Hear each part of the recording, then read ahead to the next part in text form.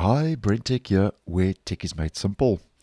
So once again, if you are tied into the Google ecosystem and find yourself using Google Maps on a regular basis, then just to let you know that Google has started rolling out a new color scheme update for Google Maps, which is currently on a controlled rollout. You may have seen these color scheme changes, you may have not, but once again, just keeping you posted.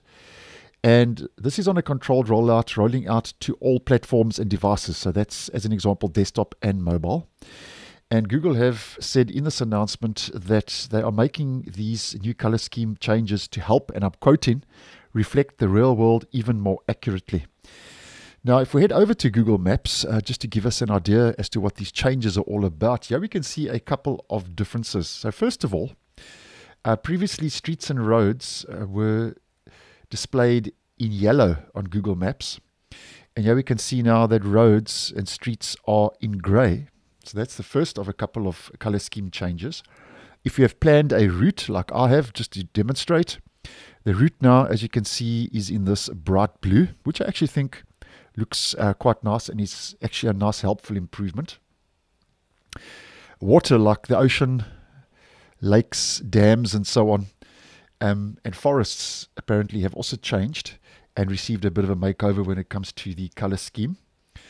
And according to Google, traffic visibility has also been improved under the new color scheme. And something else, in addition to updated colors throughout the map, Google says you'll see more realistic buildings to help you better orientate yourself. Obviously, if you have planned a route, you can use the buildings to help you better orientate yourself as landmarks, as an example. And although this is a new color scheme that's currently rolling out, as mentioned, using a controlled rollout, already there is user feedback that the color scheme makes maps look a bit washed out, a little bit dull and washed out.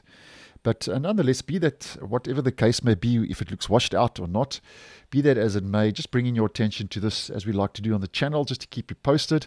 So Google Maps, as mentioned, has now received a new color scheme, which currently is on a controlled rollout, rolling out across all devices and platforms. So thanks for watching, and I'll see you in the next one.